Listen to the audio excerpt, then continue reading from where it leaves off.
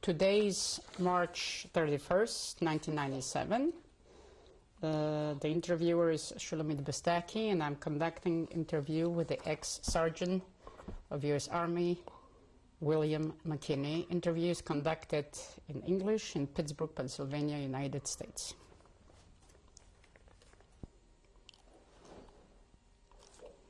Would you please tell me your first and your last name and spelling, please? William N. McKinney. And you want me to spell it? W-I-L-L-I-A-M. N is in Nathaniel. McKinney, M-C, capital K-I-N-N-E-Y.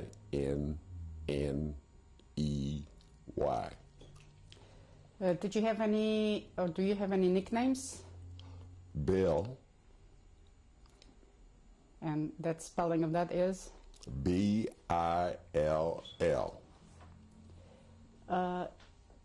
When were you born? February 1, 1923. And how old does it make you? 74. And what city and state were you born? I was born in the state of Pennsylvania in Uniontown. And can you give us the spelling of the city where you were born? U-I-O-N-T-O-W-N.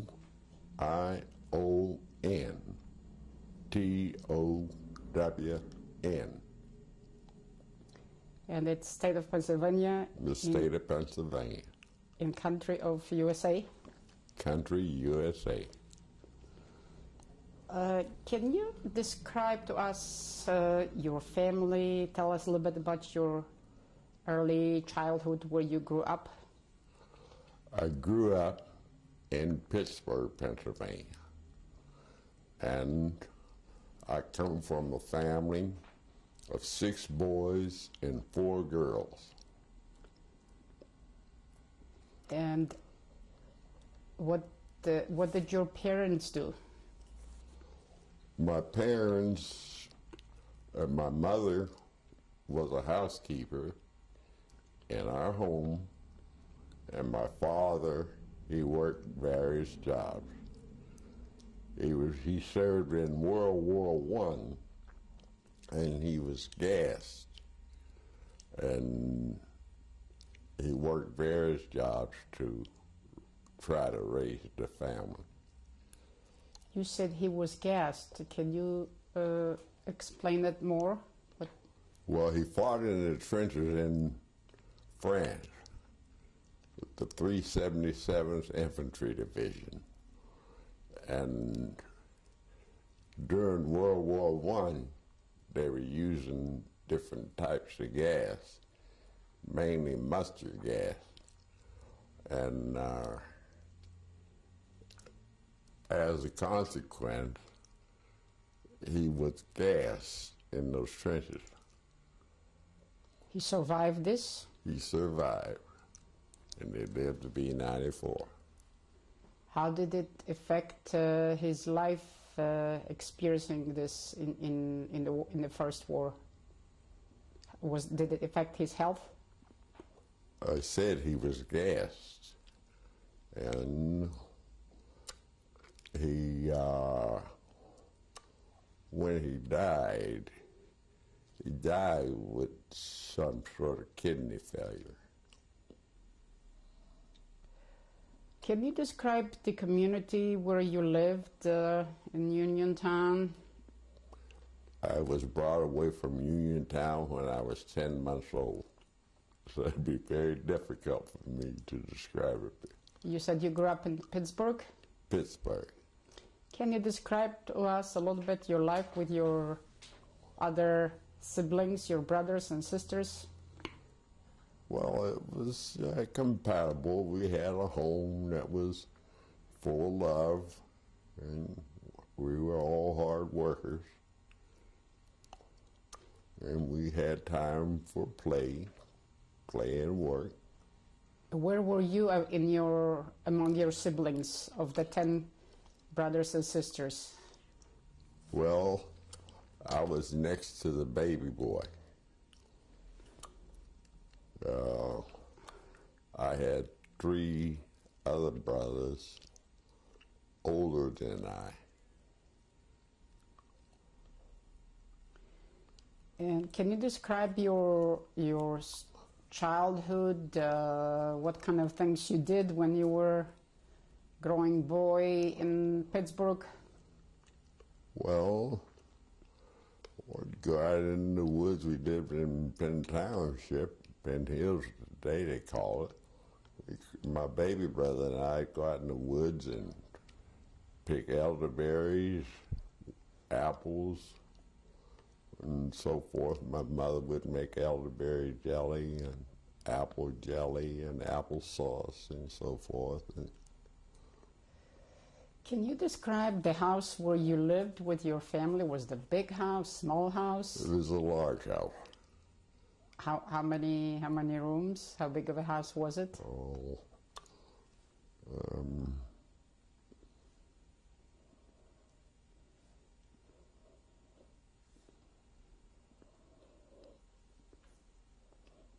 about 8 rooms. The area where you lived, was it, what kind of a neighborhood was it? Well, it was a mixed neighborhood. Mixed in what way? Well, it was both black and white families. And we all got along.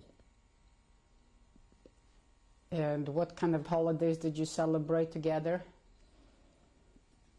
with your family? Well, the normal Christian holidays. Christmas, Easter, 4th of July, Independence Day, Memorial Day.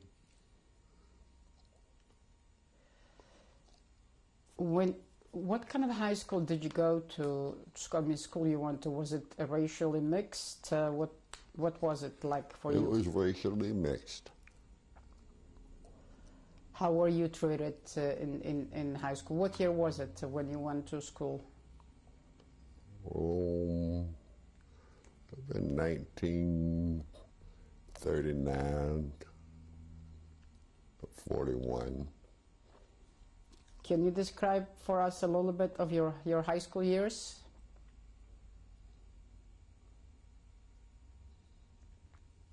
Well, when I went to high school, I wasn't no A student, but just a mediocre student, and the thing that fascinated me most was the sciences, biology and physics.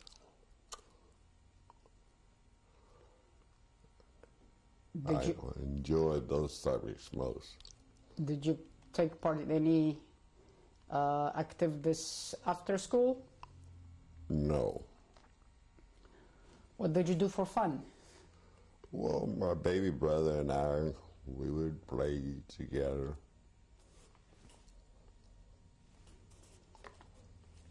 Did you travel? Not when I was a youngster, no. So what happened after you finished high school? Well, I went off to the military. That was in 1943. 1943? Yes. How old were you when you went to the military? I was 18, turning 19. Can you describe for us what was it when you graduated from high school and when you were you drafted? Yes. Can you describe this thing for us? Well, I was drafted. My family had moved from Penn Township to Shenley Heights District on Center Avenue. And I was drafted from draft board number 5, Heron Hill Junior High School.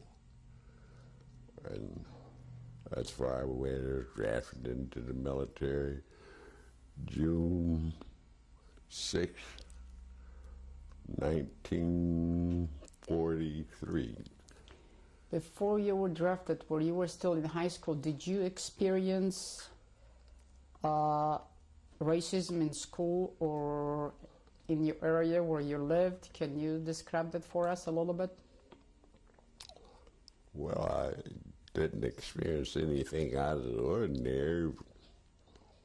It was racially mixed, balanced, and Racial mix and what?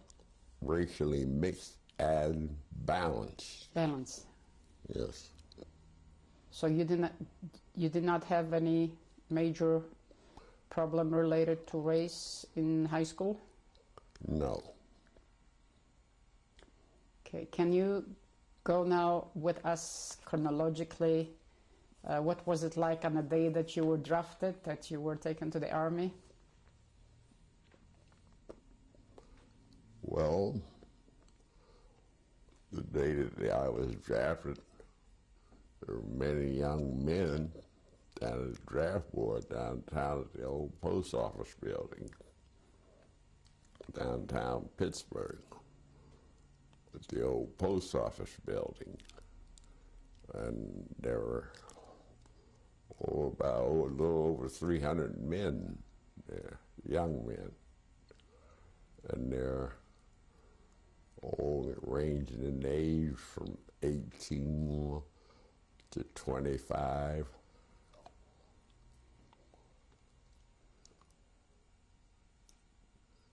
And what happened? Well, they gave us various tests and so forth. And one test in particular that they gave was communication. And I scored the highest out of all the men. And it was Morse code. And then they put me in the Air Base Security Battalion. Where was that? To transmit, there was at Camp Rucker, Alabama. When you were drafted, can you describe to us what was that date like when you changed from the civilian to the military man and you said goodbye to your families? What, can you describe that for us? Yes, I had said goodbye to my mother and dad. There were 2 other brothers and myself. We went to downtown to the B&O station to ship out for various designations. And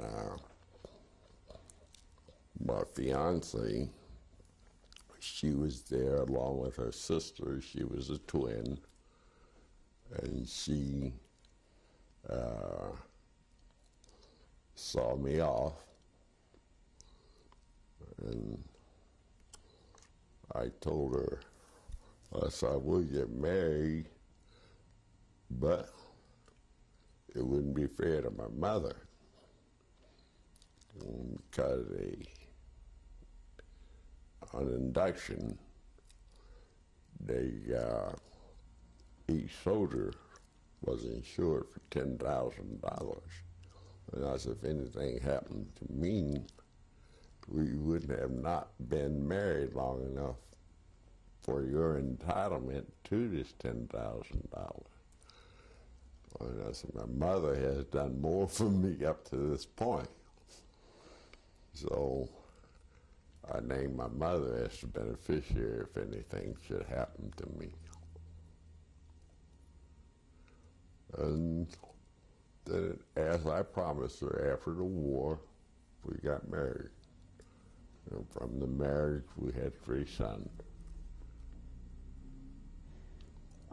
Let's go a little bit earlier before we go to the period after the war. Did you go through basic training? Yes, I did. Can you describe that for us a little bit? Well, I arrived at Fort Meade, Maryland, and got the necessary inoculation shots. And then from Fort Meade, I was shipped to Camp Rucker, Alabama. And my other brother, one was sent to Fort Belvoir, Virginia. And my baby brother was sent to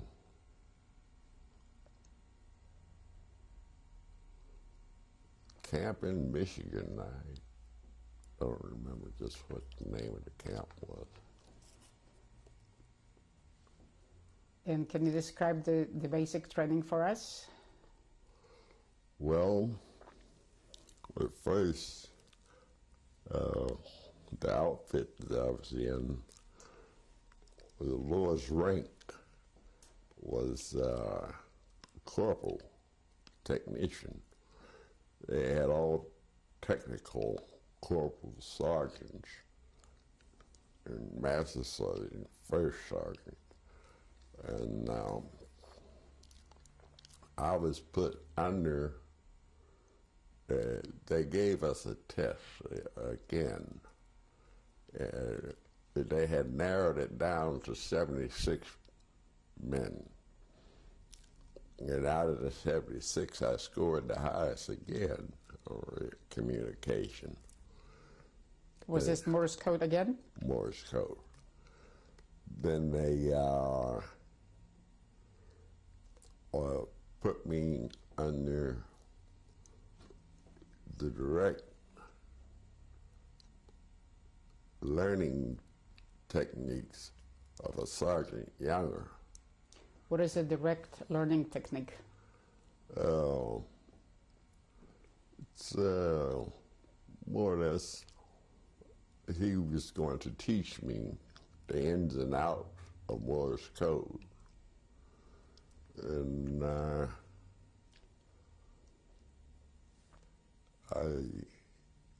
started it more. The biggest part of my days were spent with him, learning the ins and outs of Morse code. Was this part of the basic training? This was part of my basic training. Then they had these air-based security battalions in North Africa, and 2 or 3 of them had got wiped completely out. The air-based security battalion was similar to the infantry. It was supposed to guard airfields.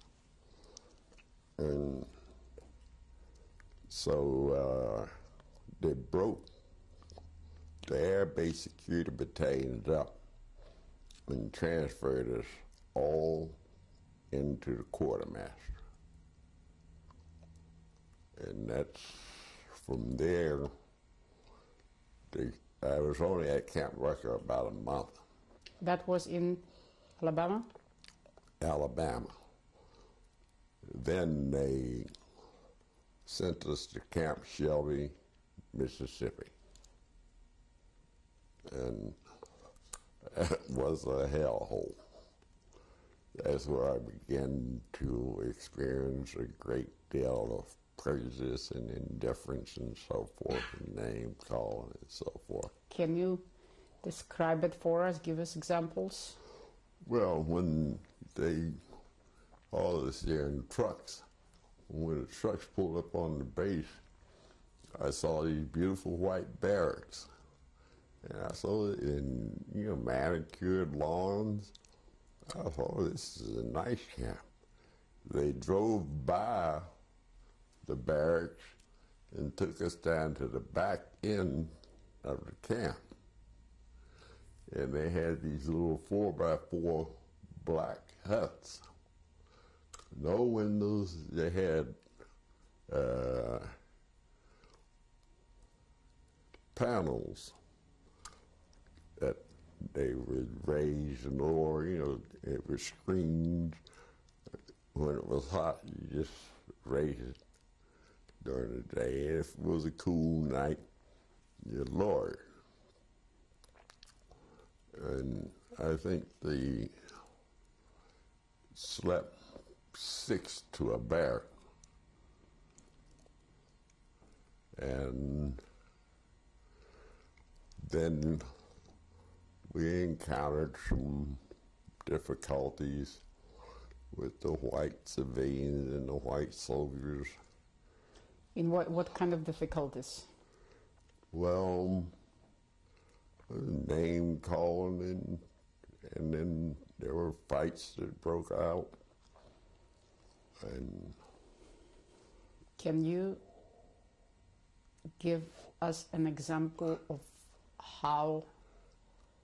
what kind of words they used towards the black soldiers? Well, they would call us niggers and blackie and all sorts of... Black what? Blackies, nigger, and all sorts of name calling, and how, spit at us, and so forth. Were this the white fellow soldiers? White soldiers. See, the soldiers weren't integrated then.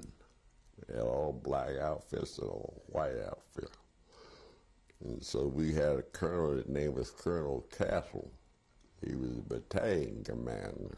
Was he white or black? He was a white man. How did he treat you? Oh, he treated us. He was a good man. And so, because Colonel Castle, he was the one that was responsible to have our outfit transferred out of Camp Shelby, Mississippi, because he called Washington, D.C., the high command in Washington, and told him if he didn't ship us out of there, he would not be held responsible for what would happen. He was going to arm the battalion. Army battalion? He was going to arm us, arm the battalion, and let them go up against these white soldiers. So it was only there 3 weeks. Then they shipped us to Camp Forest, Tennessee. That's where I completed my basic training at Camp Forest, Tennessee. And how was the treatment to you as being Black American there? At Camp Forest? It was somewhat similar, but wasn't as bad as it was in Mississippi. You encountered a lot of prejudice in the South. Well, Tennessee, Alabama, Georgia, all the states where they had these camps. Did you have time? Segregated. Did you have a time to go out of the base and socialize with the local population? Yes, you get passes and go into town. In Camp Forest, you had Chattanooga you could go to, or Memphis. Can you describe what it was like for you to go on the leave out of your base? How were you treated? Well, generally as a rule, we would find black communities, and we were treated well. A lot of places I had read about when I was in school, when I gone past, my chief interest was to see these places, visit these places.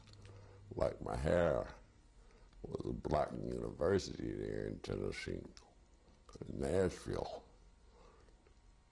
And I'd go out there, meet with different persons. Then there was a Jackson tea room. I'd go there and have lunch. Were you free stayed at the YMCA. were you free to go to any type of restaurants, or was it also segregated down south? Oh, well, in the white community, they had their restaurants, and in the black community, they had their restaurants. So were you able to go to a white restaurant in South? No. You were not? No. Most of the restaurants that I frequented when I went into town were black. Well, we are coming to the end of this tape, and we will continue on the next tape. To interviewing William McKinney. Is there anything that we may not have covered in the previous tape that comes to your mind that you would like to speak about, Mr. McKinney? Well, when we boarded the train and left Pittsburgh, our first stop was Atlanta, Georgia. And they had prepared lunch for us. So it was a warm day, and we had some of the windows open. So this one white fellow is walking by, and he said, "Why are you stopping here?" He asked the conductor. And the conductor said, "Oh, to feed that bunch of nigger soldiers back there." So the officer that was on the train, well, listen, now, fellas, just ignore it and remain calm, because we were getting ready to. Because what? Because we were getting ready to get off of that train and give him a shellacking. So we just ignored it. And he told us, that the officer, he was a white officer, he told us, he said, "You're going to encounter a lot of unpleasant remarks now that you're in the South. He said, you have to realize that." So the train that took you to your basic training, were these all black soldiers, young recruits? Right. You were traveling together? Yes. You were not put together with, were you put together with white recruits? No.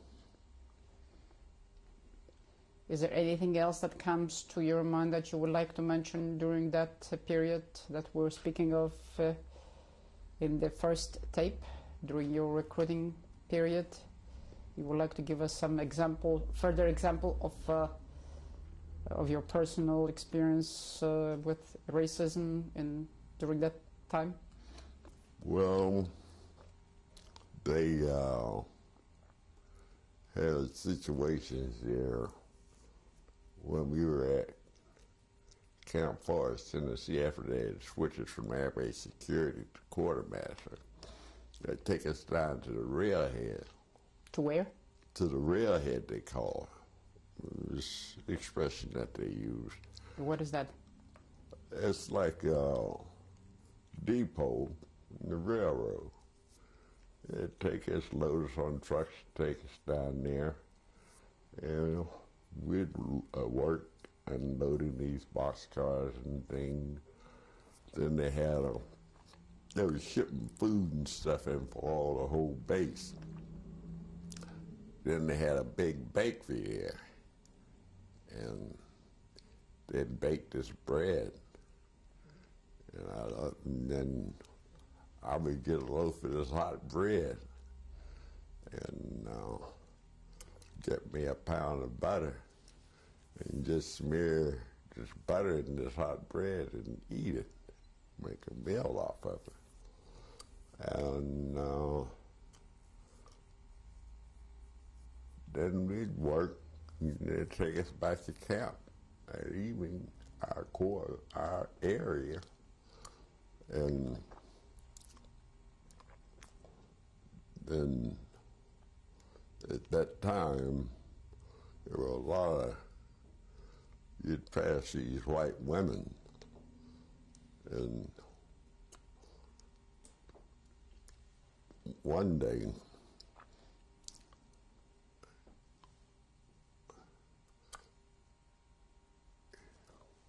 the authorities came and said, you have to stop that group, bunch of nigger soldiers, from eyeball raping these women. We called it eyeball rape. So, eyeball raping these white women, that's the way he put it. So, the commanding officer said they have eyes. If women don't want to be seen, you have to remove the women off the camp, off of this base. So I just took it lightly, didn't pay any attention to it, just ignored it. I said, these people are ignorant. And to me, I say ignorance is bliss. How did you respond to other type of verbal words? Well, I never allow it to annoy me. I said, now, if they want to be ignorant, let them be ignorant. Because they're ignorant, I'm not going to be ignorant. So how long were you at this basic training? When did it finish? We shipped out of Camp Forest at, let's see, that would have been March of 44. March of 44, and was sent to Camp Shank, New York, to be shipped over to Europe. And how did you travel to New York? By trains? By train. And how long were you there? About 2 weeks. And what did you do during those 2 weeks?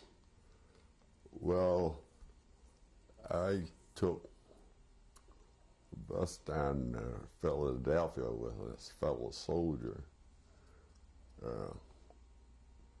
because I had not gotten a furlough. I was the only soldier in the outfit that didn't get a furlough. I was in the hospital at the time there. What happened? 15-day furloughs. You said you were in the hospital? Yes. What happened?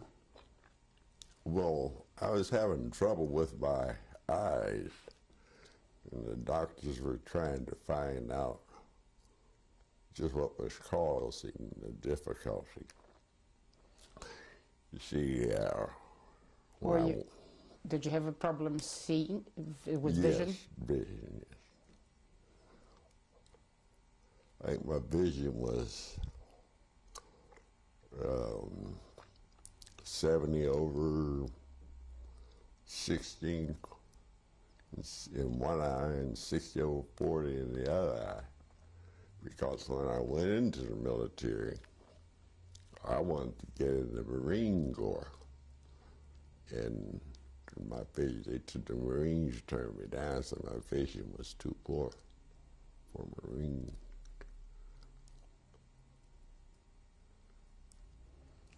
So when were you shipped from New York to overseas?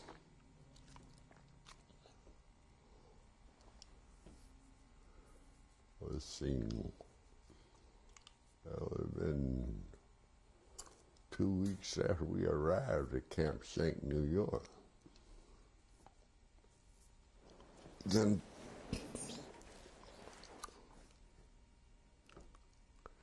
at first we were scheduled to go on the Queen Mary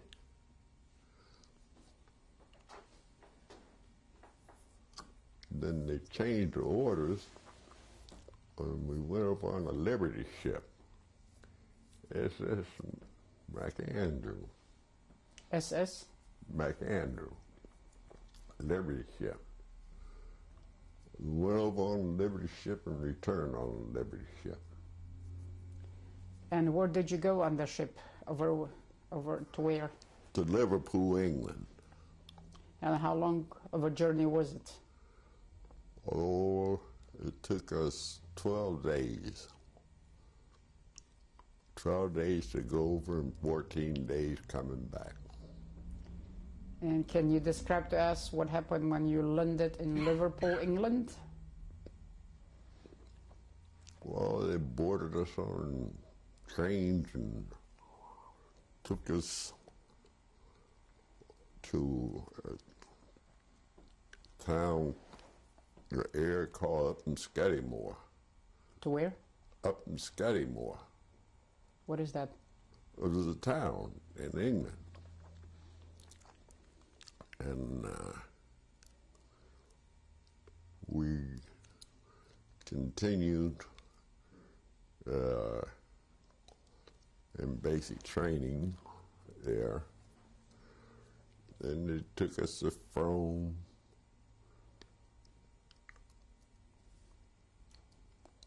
Were you still in England segregated? No. In England it was different. Can you describe it? How different was it? Well, the people were much nicer. They knew that we had come over to assist in defeating the Nazis. Can you give an example of how differently you were treated? Well, when we get passes and go into town, different towns, it was, we were received very warmly. The different pubs, you go into town and go to the pub and get fish and chips. They have fish and chips and a cup of tea for meals, you know, noon meals over there. They're big fish and chip eaters over there. When you get them,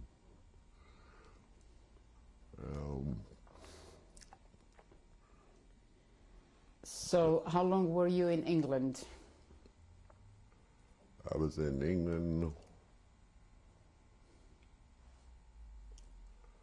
about 3 or 4 weeks before I crossed the English Channel. And you were still segregated units with the white children? Or? Yes. And the white soldiers, they took a lot of that prejudice over there, and they would tell the Englishmen that we were monkeys, and that if they go out at night, so we had a tail, and we would be swaying through the trees with our tail. And so, one instant, this, he was a corporal in our outfit, had gone to town and passed. And this English girl asked him to see his tail. And so he said, "You want to see my tail?" And he unbuckled his belt and dropped his pants, plus his undergarment. And he said, "Now you see my tail?" She said, "No, I don't see no tail." He said, "Well, you asked to see my tail. That's the only tail I got." You know, so the white MPs, they arrested him and brought him back to camp. And we had a colonel there that was in charge of that outfit. He told him, he said, "You take this soldier back to town." And he told the black soldier, he says, "Now, if they ask to see your tail again, you do the same exact thing. Show them your tail." Because they had spread, the white soldiers had spread all sorts of rumors about us to the Englishmen. Some of them were unintelligent enough to believe these things. But there were some intelligent people, a lot of intelligent people in England, and they didn't believe they took it with a grain of salt. They just ignored it. But those are some of the things I encountered in England. And then they shipped us to Southampton. Southampton? Yes. Southampton. What part of England is that? That's right on the channel, the English Channel. As far as you could see, there's nothing but soldiers. There's nothing but what? But soldiers? Soldiers. Getting ready to cross the English Channel into France. How narrow was the channel, the crossing? Oh, I don't know. You could look out across that channel and see the coast of France. You could see from North Southampton, you could see Yes. the French shore? Yes. And how did you cross it? On LST. What is that? That was these boats that they would have, small boats that they would have where they put so many tanks and trucks and the soldiers on. And whenever they hit the beach, they'd lower the front end of it, and the soldiers would walk down a ramp, run down a ramp onto the beach, and you would stand in Southampton, the English side of the channel, and see those LSTs when they lower that door. The Germans had that 88. They had what? What is 88? It's a big cannon. And they fire the 88, and you see jeeps and bodies flying in the air, and full colonels and majors, and all these supposed to be macho men crying like babies, and they had MPs there with sub-Thompson machine guns making them go up by their boats, because you should carry this in the face of the enemy. You're supposed to be shot by your fellow soldiers, and they'd make them go up. And you went too? I didn't cry. I got on them. No, you had to go too. Oh, yes. And from what happened from there? Which direction did you go, or your unit went to? We went to Omaha Beach, across the channel. Can you describe that? What was that like?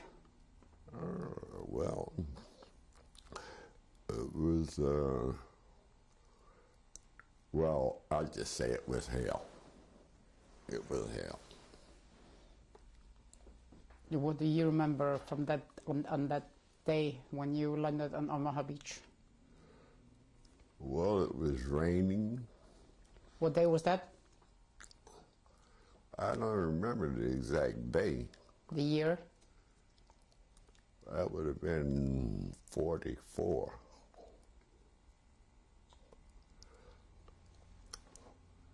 Can you describe that day? Oh, wait a minute. That was June the 8th. June 8th, 1944. It was 2 days after D-Day. D-Day was the 6th of June. What was that like for you? Well, shells and bullets were flying everywhere. And did you lose any of your friends? not there. But as we advanced, some were lost. So how long were you on Omaha Beach? Oh, we landed. It was a downpour. We had buckets of water falling out of the sky. And see, they gave us these uniforms that were supposed to have been impregnated. And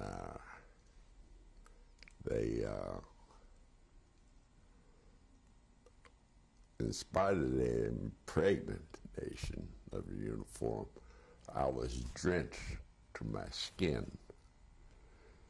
And when we got to the bivouac area where we were going to bivouac at night, we had to march 15 miles inland. When we got to this bivouac area, you couldn't strike a match or nothing at night, feared that a German plane was spotted and bombed the area, or come down and scrape the area, whichever. And so I just took my tent shelter half. You took what? They put two soldiers together in each squad, and one carried half of the tent shelter, and the other one carried the other half. And when they reach a bivouac area, they'll take the two halves and put them together. So I just took my half and rolled up in it on the ground, and I was soaked to my skin. And then the next morning, we got up and built a big bonfire, tried to dry our clothing out.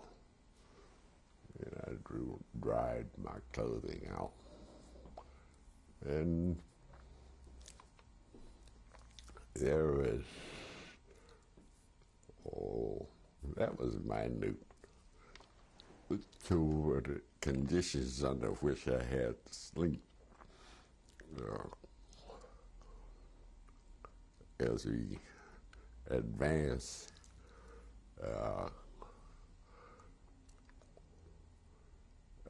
I slept on the ground where it was snow, or tried to sleep, just rest. Snow, rain, whatever the weather conditions were. So that was still in Omaha Beach? No, that's as we advanced. So when the first, our outfit was attached. We were referred to as combat service or supply. What was the number of that? 978. Then we went in. We were attached to the different divisions. When we went in on Omaha Beach, we were attached to the Rangers.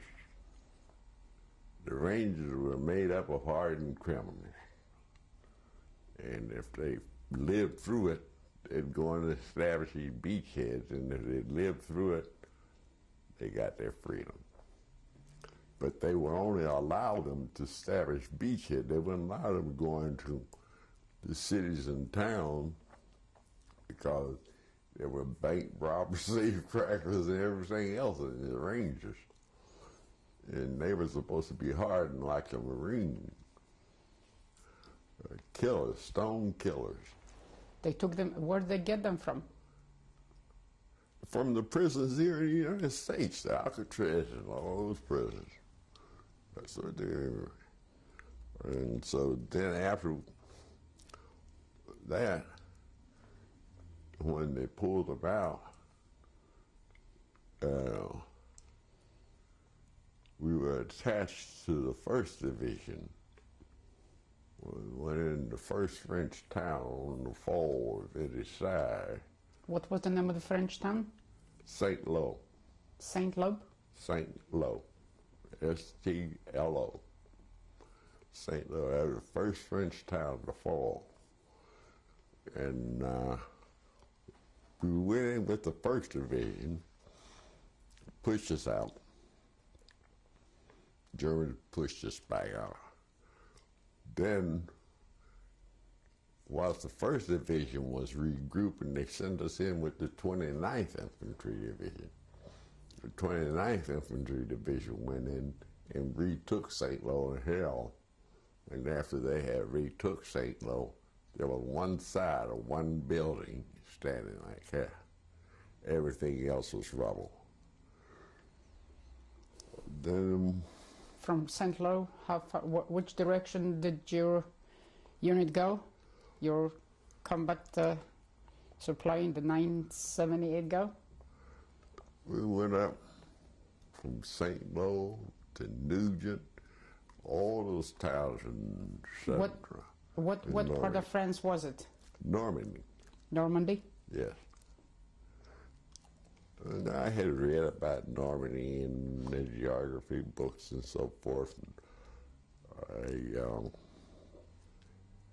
I had the opportunity to see it and see how those people lived. And then How did they treat you there? Well, they treated us all right. It was difficult. But you take a lot of people in Normandy,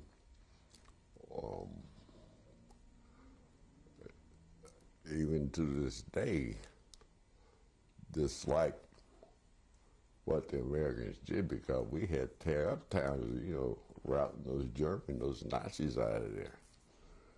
And they didn't like us for tearing up your towns, because at least their towns were intact when the Germans occupied. And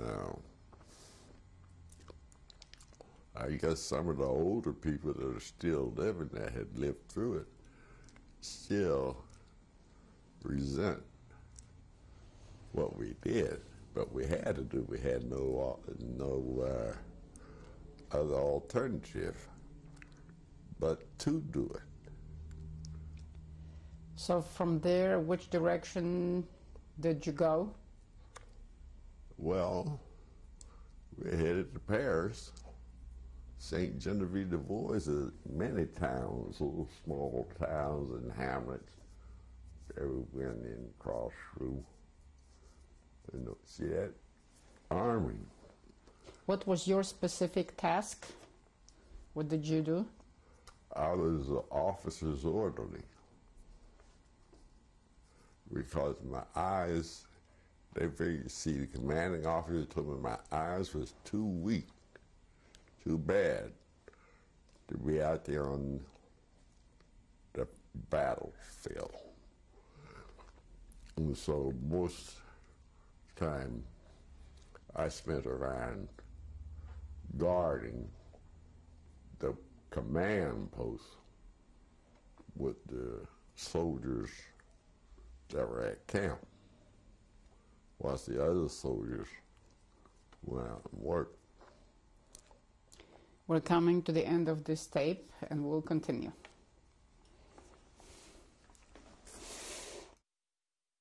This is tape 3, interviewing William McKinney. Mr. McKinney, in the previous tape you were speaking of being in Paris and other French cities. What direction did your unit has gone from Paris? How long were you? After we left Paris, we went into Liège, Belgium. And how did you travel there? By truck. Military trucks? Yes. Military convoys were these? Yes. And how long was that of a trip to Belgium? I don't know the exact mileage. Was it a day? How long did you travel? Oh, it was less than a day. And what happened in Belgium? Well, in Belgium, St. Liège fell first. And fell to whom? To the American troops, the United States First Army. The United States First Army was the lead army under General Hodges and General Omarion Bradley. And Liège fell, then a little town nestled in between Nessenvaux and Verviers. Verviers was the next. See, we were on the move when a lot of these little towns and things that we passed through, I don't remember the names of them all. Then, after the age of Burberry, then we went to a town called Reardon. What was it? Reardon. Was it still? Reardon. Was it still in Belgium? Yes, it was part. It was on the Belgian-German border, and it was just outside of Aachen, Germany. Aachen, Germany was the first German town to be decided to fall. 12 hours after Aachen fell, our outfit was in Aachen. Then from Aachen, we went and crossed the Rhine. When we crossed the Rhine, Duisburg, Dusseldorf, Düren, Baden-Baden, Jena, Gotha, all these German towns, number of shells of buildings, and the wake of that First Army. And from Reardon, they had these big guns, 75 millimeters, 105 millimeters, 155 millimeters, 175 millimeters, 205 millimeters. 205 would shoot 23 miles accurately on a clear day. Who had those guns? These American guns. And I was right up under those guns. And where they fired them, I hope a craters in there as wide as this room when they fired those guns. And they were shelling across the Rhine. What was it like for you to hear this shelling? Oh, it was nerve-wracking. It was really nerve-wracking. Did you at any time in your experience have direct contact with the German soldier? Did you have any of that experience? Yes. Can you describe it? Well, after the Germans surrendered, they had set up points where they had compounds for these prisoners, German prisoner of war. And outfit marched them back to these compounds. And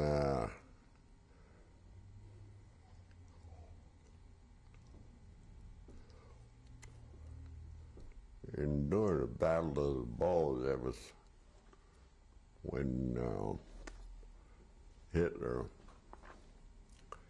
amassed this big army and push us back to the Channel. And they pushed the ridge and the point of the United States First Army. And until this day, a strategy on the American part to let them push in.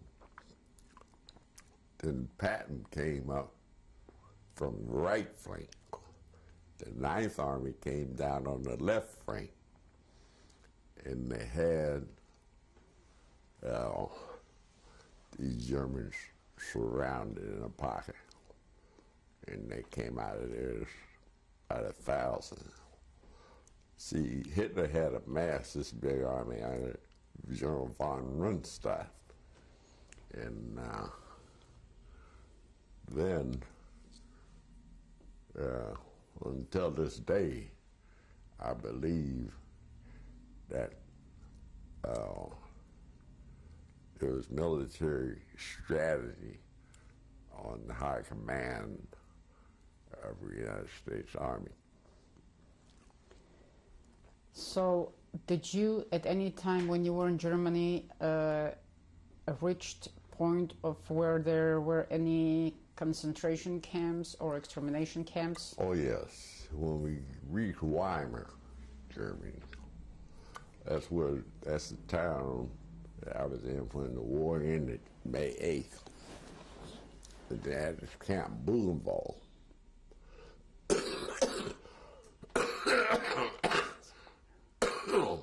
That's right. Yeah, this Camp Bougainville, and there were well, thousands of Jewish refugees. Can you describe in greater detail when you entered the camp? What did you see? Well, and what was it like for you? Well, I saw, it was a deplorable condition, this camp. I saw these Jewish refugees dressed in blue and gray striped-like uniforms. They looked like pajamas. They look like what? Pajamas. And then they had other prisoners of war and mixed in with them. What these people... British and Americans that had been captured. Can you describe the physical condition of those prisoners?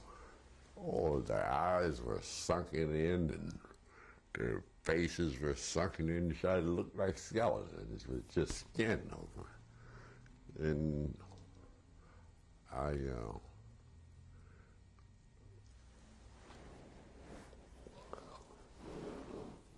there were two little Jewish boys. I gotta go to the restroom. Where's the restroom?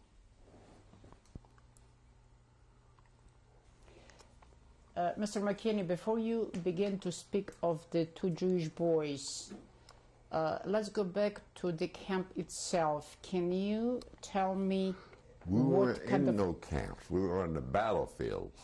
But in the Buchenwald itself, what else did you see inside of the camp? I saw lampshades made from human skin, and then I saw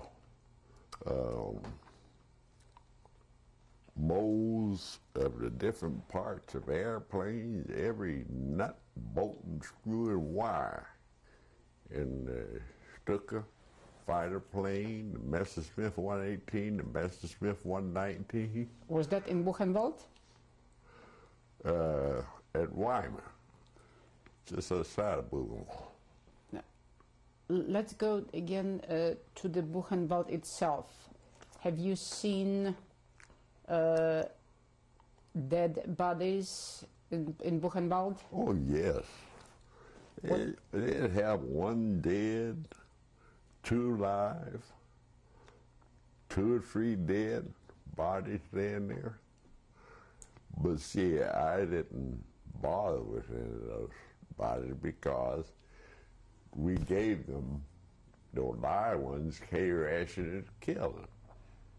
Then the medics came and said we shouldn't give them no K-ration. They hadn't had anything solid to eat in such a long time that it would kill them.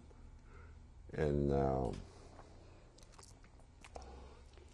then they had to feed them intravenously when the medics came in until they could get their strength, until they could get enough strength to eat solid food. Did you see anything else in the camp proper? Did you see any gas chambers, or what else did you see? Well, yes,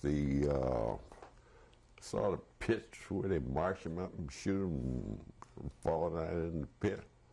You see what? The pits. And what did you see there? They march them up and shoot them and let them fall over in the pit. You saw the Germans doing it? I didn't see the Germans when they did it, no. But what I saw was the aftermath, after we had conquered the German troops and run them out of there. This was the aftermath of what I've seen. How young were the people, how old were the people, or how young were the people that you saw? I don't know. Did you see children there? who Yes. survived? Yes.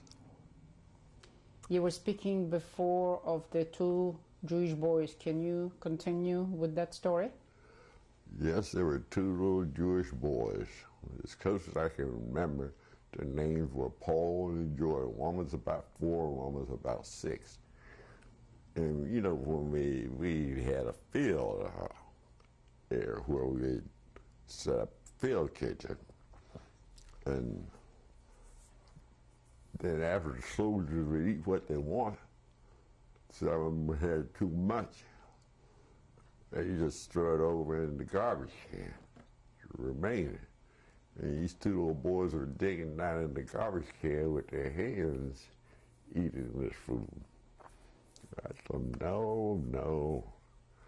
So I communicated with them to the best of my ability, try to get them to understand. And we finally got to reach a point where we understood each other. Then I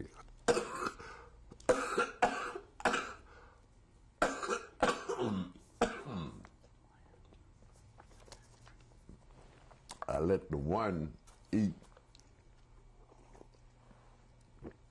I went and got a message of food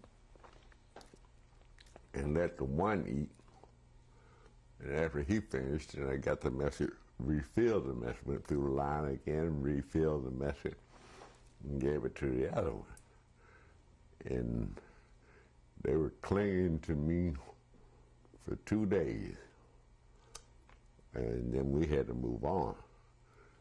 And I wanted to adopt them. And the authorities told me, you know, that they had set up orphanages for these children. Displaced person, displaced children. Do you know where they were from? What country they were from? No.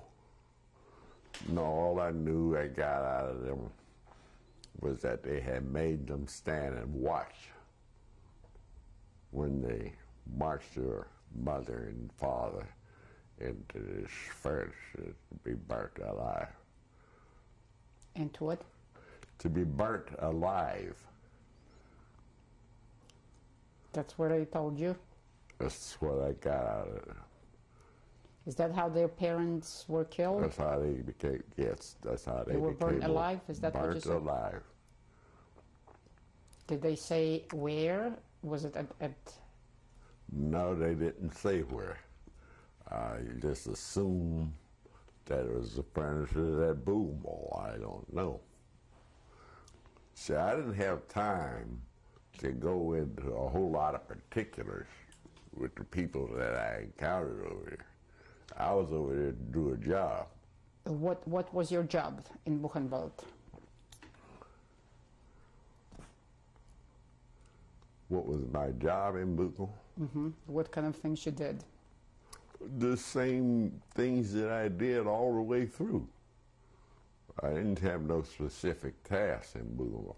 See, they had grave registration companies to handle dead bodies and that. And I was not in no grave registration. I thought I made myself explicitly clear that I was in the 978 Combat Services Supply. We handle ammunition, shells for the artillery, and small arms, 50 caliber, machine guns, rifle bullets, rifles, what have you. Do you remember when you entered Buchenwald, how did those who were still alive respond when they saw you, American and other American soldiers? Oh, they were exuberant to see the Americans run those Germans out of there. And I understand that they no longer had to be confronted with the autocracies that the Germans was committing against them. Can you tell me what was it like for you to see all this slim, skinny, individuals in those striped uniforms. What was it like for you when you saw that? What went through your mind? It was the most deplorable thing that I'd ever seen in my entire life. And I wouldn't want to see that again. Until then, you were enlisted, you were drafted in 43. Until 1943, have you heard, when you were still, I guess, teenager, what was going on in Europe? Have I read? What kind of the news media? Yeah, what kind of things did you hear? Well, I guess the same thing that everybody else hear on the news about all the turmoil and unrest over there in Europe. Because when I was over there, I thought that after we defeated those Nazis, that would the war that would end all wars. Have you heard of, in 1943, have you heard of the concentration camps by then? Have I heard anything about the concentration camp? By 1943? Oh, yes. In news media, and radio, and newspapers, magazines. So people were informed what was going on in Europe? Oh, yes, the blitzkriegs and all that. Yes, I heard it on the news and read about it in the papers. Did they describe, did they give some examples of what was happening to the Jewish people and other nationalities, of the brutalities in Europe? Yes.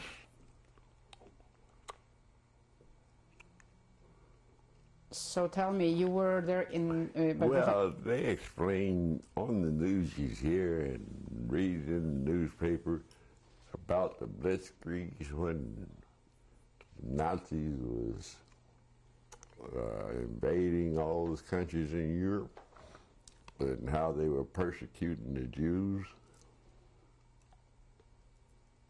So you were in Buchenwald for how many days? For 2 days? 2 days.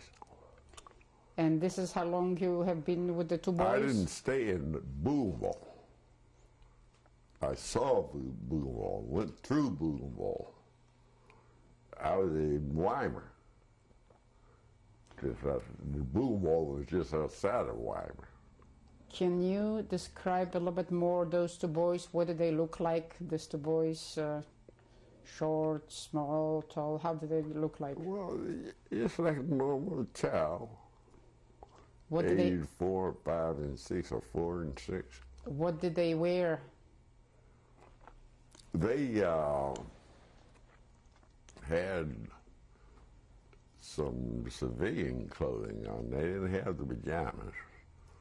They had a regular little outfit for a boy of their age. How much time did you spend with them during those 2 days?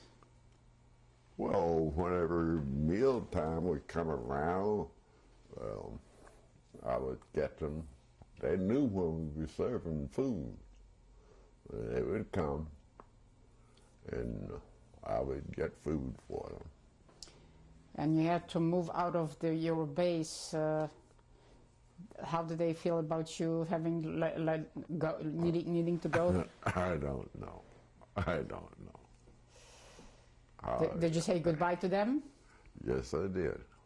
Do you remember that moment? What did they do when you had to say goodbye? Do you remember that? Well, they grabbed onto my legs when I had to say goodbye. I told them I have to go, but we're moving on. They wouldn't let go of your legs? No, they grabbed hold of my legs. Each one was clinging to each one of my legs. Was that difficult for you? No. I just patted them on their shoulder, their head, so I have to go. And what happened after? The older one understood more. I said, I'm over here fighting the war. I don't have time to play nursemaid to you youngsters. So what was the next stage for your unit? Where did you go next? The town called Erfurt. What was it? Erfurt. Erfurt? Yeah, E-F-F-E-R-T. Erfurt, Germany.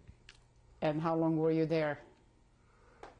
Oh, well, when the war ended, I was in Erfurt about a month. About a month. When the war ended, I was still at Weimar. See, the war ended May 8th, and I was in Weimar, Germany. Do you remember that day when the declaration of end of war was made? I said May 8th. What was that like when you heard that the war is over?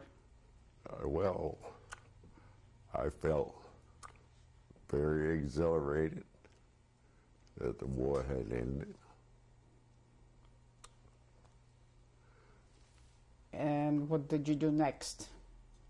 Well, we went to Erfurt, as I said, and then our outfit was transferred over to the occupation forces. What occupation force? The occupation army forces. We had occupied Germany, and we had to set up, assist in setting up the American military zone. They had the Americans, the French, the Russian, and their four zones. The American, French, Russian, and the British.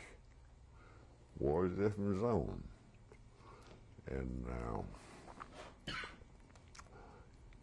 they had to leave troops there in these occupied zones to make sure there was no more uprisings. So I was attached to the occupation forces. And how long were you there? Well, it started at Erfurt, then moved us to Hirschfeld, Germany. See, like I said, I had seen much. The Autobahn, even traveled the Autobahn. That's where they got the idea of turnpikes here in the United States. From those Autobahn built with slave labor. I traveled it and everything. So, it's very difficult to remember in minute detail. It would take quite some time for me to explain everything that I had participated in the towns and things that I had seen. well, we're coming to the end of this tape and we'll continue on the next. And we should this is tape 4, interviewing William McKinney. Mr. McKinney, is there anything else that you would like to mention on, that we have not discussed in previous tape, particularly related to the Camp Buchenwald that you have seen, that you may not have mentioned in the previous tape? Well, I saw most of the autocracies. Most of what? War-related autocracies that were committed by the SS and the German army, the Werksmacht they call it.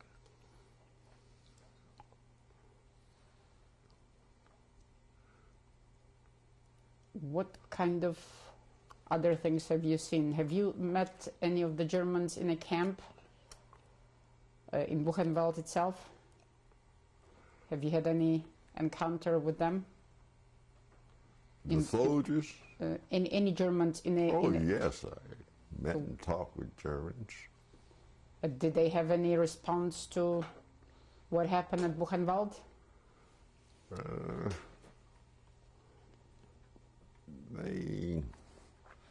Many of them just seemed to turn a deaf ear to it. They didn't want to hear about it.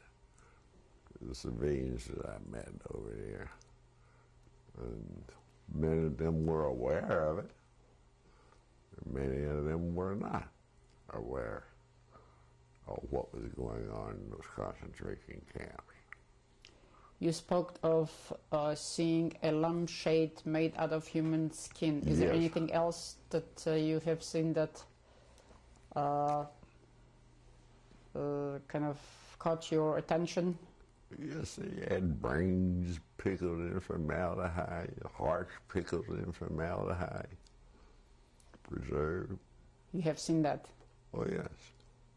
Where was this? Where did you see it? At Camp Buchenwald. Was it in some kind of a laboratory? Where was It it? was a laboratory.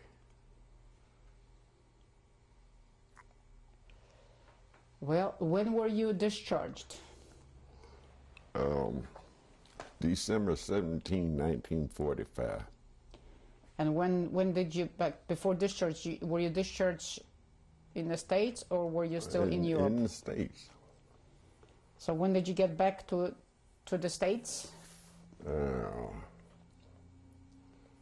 December 15, 1945.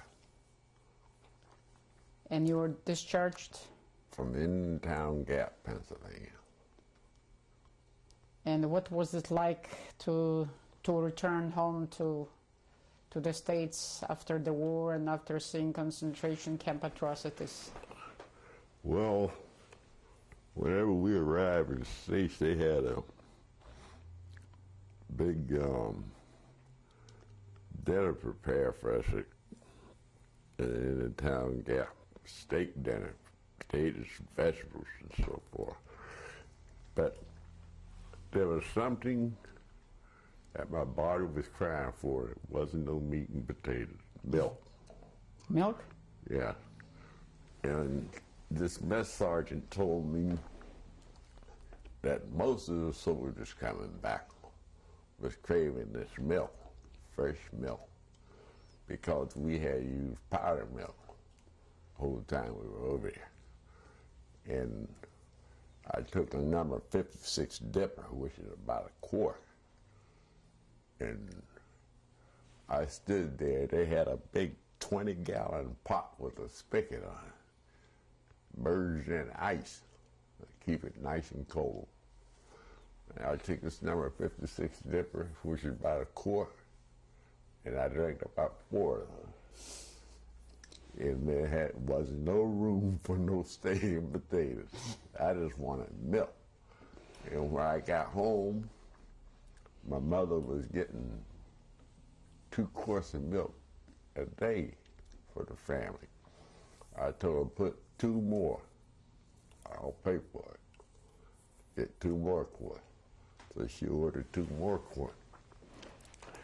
Then, as I settled down, I was getting, in the mornings when I get up, I'd eat a half a pound of bacon, about 6 eggs, and drink a quart of milk for breakfast. That was where I had eggs and bacon mostly. And then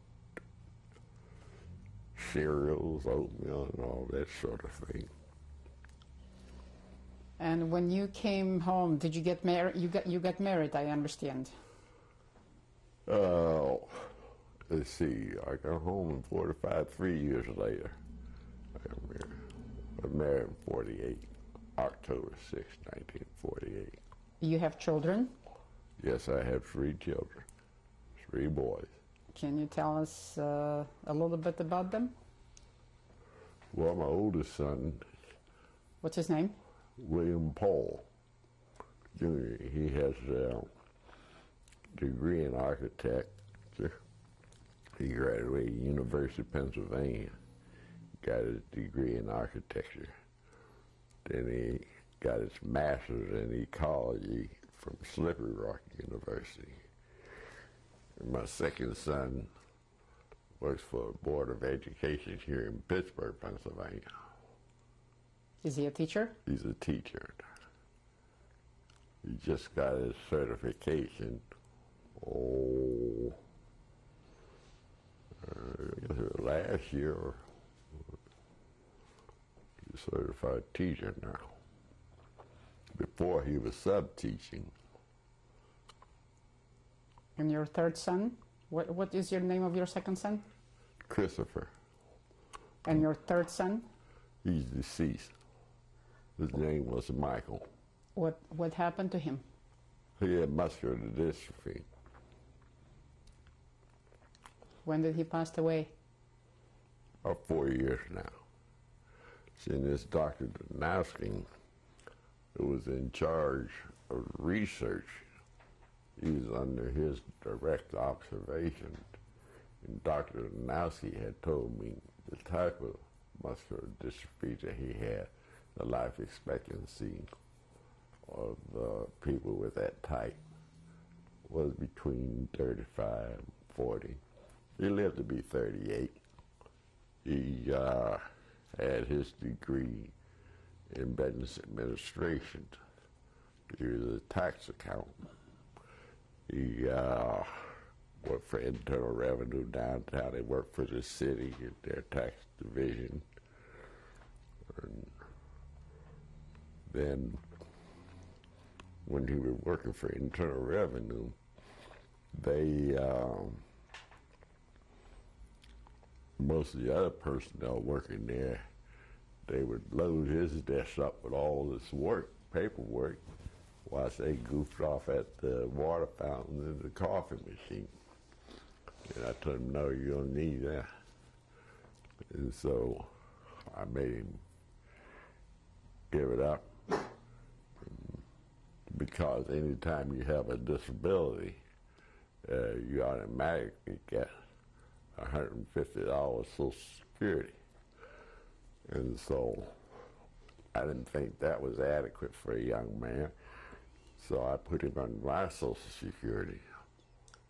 And so they took so much out of my Social Security and added to it and made him get about $300 a month. Well, Mr. McKinney, it's 52 years after the war. Yes. If you would meet your two little friends who are 4 and 6 today, what would it be like? What would you say to them? I'd be delighted to meet them. I'd be delighted to meet them. What would you say to them? Oh, I would say how wonderful, fine young men you've grown up to be and so forth. And just be overwhelmed to see that they had prospered. And what do you think they would say to you? I have no idea. They'd probably say thank you for feeding us when we were hungry. But I doubt very seriously, I don't know where they are today. Well, you've been fighting in the war. You entered the camp Buchenwald. Yes. Why do you think it is important to give testimony of what you have seen during the war, and particularly of the atrocities, as you have said, that you have seen in Buchenwald? Why is it important? Why is it important? Well, it's important to let the generation coming along know that life is not all peaches and cream. And to be a true red-blooded American, sometimes you have to make certain sacrifices. Making sacrifices is not fighting among each other, and getting involved with the wrong people. I never dreamed that I'd seen drugs and so forth destroying our communities and so forth. I never dreamed that I'd see gangsters and racketeers taking over, getting the upper hand in our communities and so forth. And even today, I never thought that I would see the day come where every time you turn the television on, it was full of nothing but violence. Yeah. So what's the society coming to? Is there anything else you would like to say that we may not have, that you may not have spoken about before during your testimony? No. What would be, before your final message, is there anything that you would like to say what you did after you were liberated, besides having family? Did you what kind of work did you do? I was not liberated. No, I mean after, I mean freed from service. Yes, I had completed my tour of duty in the military. Well, after the war in Europe, I was in the Army Reserve and came out of the Army Reserve and went back and served an additional year, assisting the wounded soldiers at the Howard General Hospital of Staten Island, returning home. And that's where I made sergeant. So when you were discharged with the rank of sergeant? No, I was discharged with the rank of PFC. I was at Howard General Hospital, where I was promoted to sergeant. Then I came out, got discharged from where I was getting ready to make a career out of the Army. You know, I got discharged because of family concern. Went to work. I was up to be promoted to Master Sergeant and shipped back over to Germany because of my previous experience in Germany. But I turned it down. When I was discharged the second time, I turned it down. Come home to assist with securing my family. What would be your message to the young people, to the world, before we end your testimony? What would you say to them, to your children and your grandchildren, your grandson? It's time to lend every effort on one's being in trying to establish peace and harmony throughout communities, throughout the United States of America, and throughout the world, without bloodshed. It's time that we come to our senses and eliminate bloodshed. Because war is hell. War is horrible.